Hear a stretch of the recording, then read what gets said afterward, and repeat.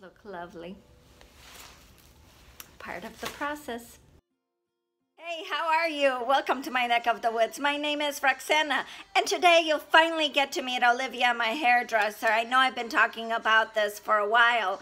So today I'm gonna get my hair done. Right now I do have a root concealer, the Rita Hassan, that I've talked about in other videos.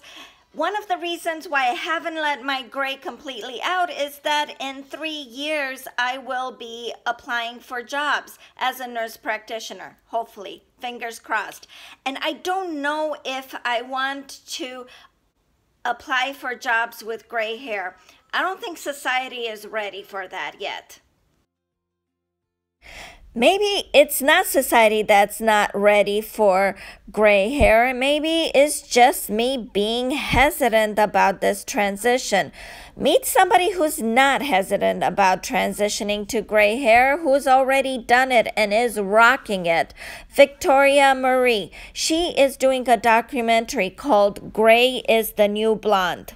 Apparently, I'm not the only one who's concerned about how gray hair will affect the workplace. And when I voiced my concern to her, she said that in her work, she discovered that people who are confident in their look, the gray hair is not really going to impact the workplace. You guys, I won't lie, I am struggling with editing this video, but her information is down below in the description box. And thank you for being patient with me doing all this voiceover in this video. Thanks. A lot of women document, not a lot, there's a few women that document their gray transition on YouTube. I don't know how exactly I came across the channels, but Elisa from Montreal was the first one that I saw. She was documenting her journey of going from dyed hair to gray hair.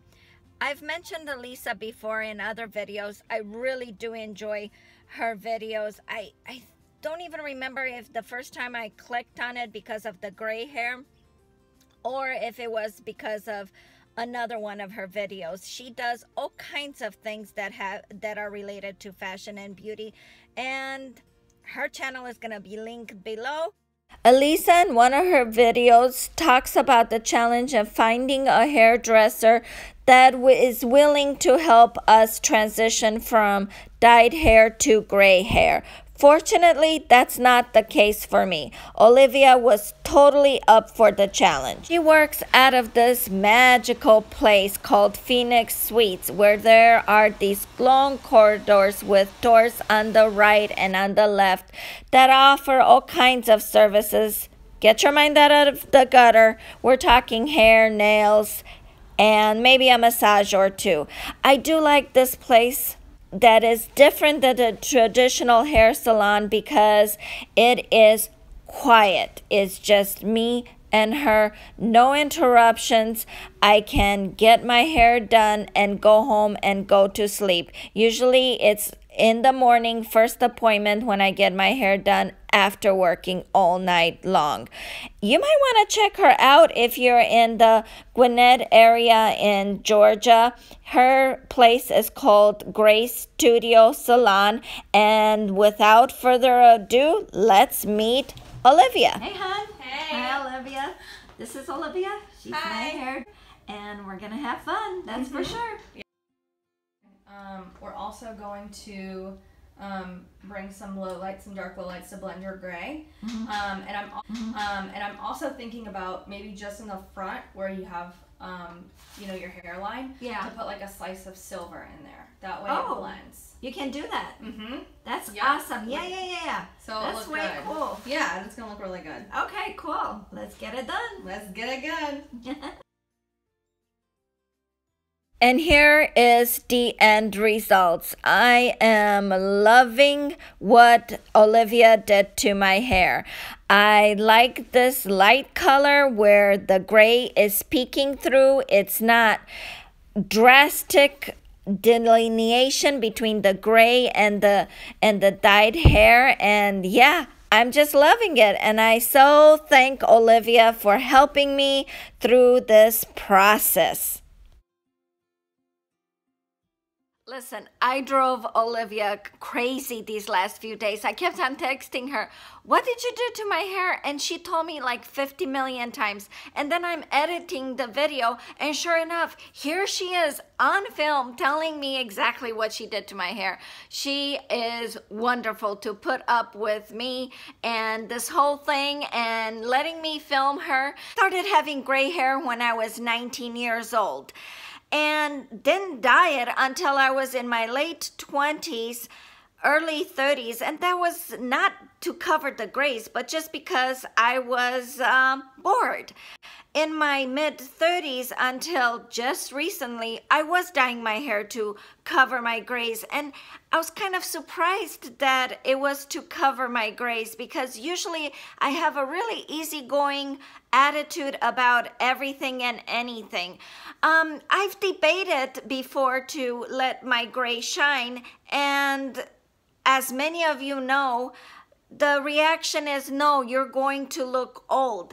If this is what old looks like, I think I look good. What do you guys think? Again, I'm really liking my hair.